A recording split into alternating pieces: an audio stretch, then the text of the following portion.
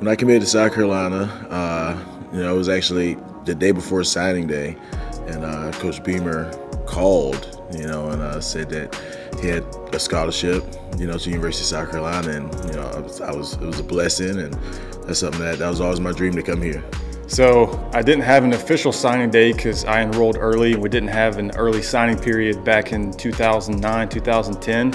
But I absolutely remember how excited I was when I committed. It was at the spring game going into the 2009 football season for the Gamecocks. I was at a spring game, met with the coaching staff before the spring game and committed with my family. And it was pretty simple to me, man. I knew I wanted to play in the SEC. I saw how passionate the fan base was here. I saw how committed the state is to Gamecock football. And I, along with many other people, wanted to come to South Carolina to do things for the very first time. And I committed to South Carolina. I took only one other visit, and that was to Tennessee.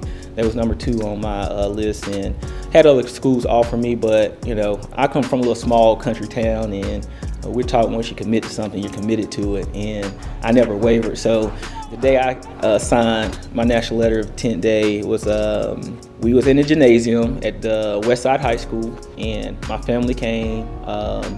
People was all in there and had the scoreboard where I stood in the middle of it, and I had my hat on. I had a T-shirt over my tie and my button-up, and it was a big Gamecock T-shirt.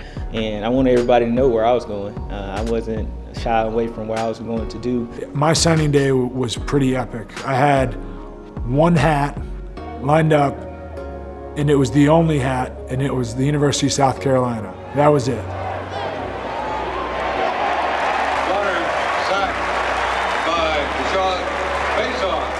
It came down to, here in Florida, obviously me being a Florida guy, and the thing that stuck out to me most was this loyalty, and consistency. When I came here, as opposed to going to there, everybody knew my name, everybody spoke to me. The decision to come here was pretty much based off of family atmosphere, and so that was big for me, just coming to a place like Carolina, that it's a family atmosphere. Everybody cares about who you are as a person. Make the reverse.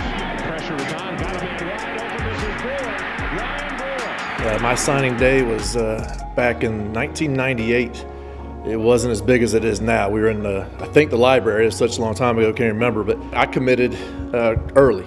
Skip Holtz came to the house, and I was ready to be a Gamecock. Just you feel it. You feel the energy. You feel the love, and you feel how things are starting to build here, and just being a part of something special. You're going to be something. You can be a leader. You can be someone that changes the whole culture here. You can be a guy that's known forever for doing one play, for doing one thing right, or being a superstar, or whatever. You can be known here forever, because that's how the Gamecock way. It's the way they know you. They will always know you, and they will always love you here at South Carolina.